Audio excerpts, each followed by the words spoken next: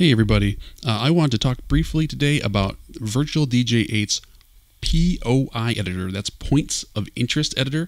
What that is, it's an editor in the software that lets you modify your hot cues, your hot loops, and a bunch of other points that you can mark in your song. It's pretty handy. First of all, I want to say that this is going to be something that you're going to want to do not while you're at the event. This is something you're going to want to do beforehand.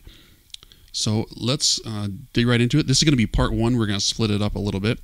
To get to your POI editor, the way I usually go is you go to your hot cue window here, make it large. If you go to edit, it brings that POI editor right up.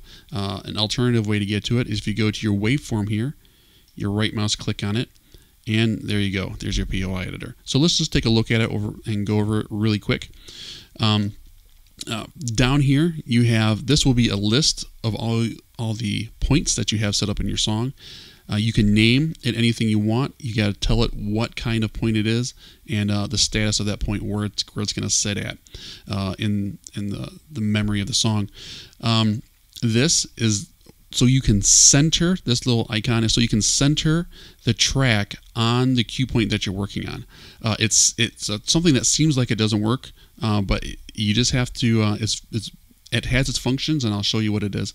This here so you can delete your cue points, and then here so you can play your song, and then this acts like almost like the cue function, the cue button in the player.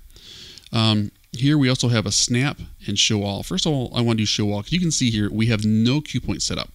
Well, that's not true, because Virtual DJ will set up cue points for you, and you can see them right here by clicking show all. Look, click it, here's all these cue points, and now you can see them. Here they are. There's one here, there's one over here, there's these little icons right here. Now what these cue points are that Virtual DJ is doing for you is they are cue points for the autoplay. So if you're automatically playing something, these are the cue points that it uses to make its mixes. So and there's different modes of autoplay. It can do a fade in, fade out, you know, a tempo mix, whatever, and it uses these functions here. Now, why can't you see them? Why do you have to click show all to see them, and they're not here? And you definitely can't see them here. So the reason is here, if you select any of them, the cue mode here is invisible, okay, which is actually what you want it to be, because once you set these, you're probably just going to forget about them. You're not going to use them again. So don't clutter up your screen by making these visible. You want to the ones that you want to see are your hot loops, your hot cues, and some other ones. You can make labels on there also. We'll get in that too. Here we're going to go ahead and we're going to set. We'll get rid of this. We're going to set a cue point. We're going to set it right here at the beginning of our song. I'm just going to do it right there, so that way we can make it nice and easy. Edit. Now here it is, Q1. Now the first thing that we can do with this cue point is we can name it. We can name it whatever we want. In this case, we're going to name it Start. Okay. Now you can make multiple cue points, like let's say New. And here's another one. We'll say it Middle. And then we'll be doing a third one. We'll call it Outro. Okay.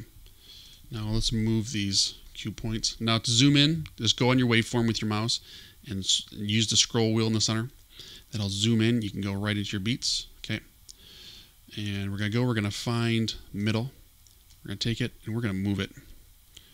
Just scroll out a little bit. We're going to move it right to about the center of the song. Okay, because that's where we're call it middle. Outro, we're going to do the same thing. Select outro, take it, and then now we can drag it wherever we want it.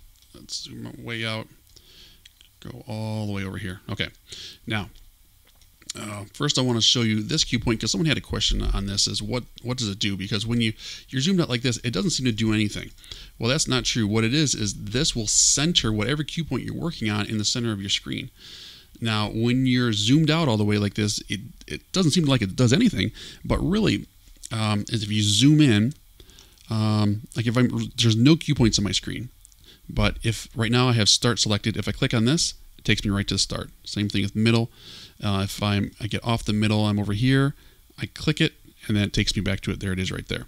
So this is just recenters that in the screen. And then if you want to delete any of these cue points, you can just use the delete button, say yes, done. To test out any of your cue points, like our start, we click this, it'll play from that point. Or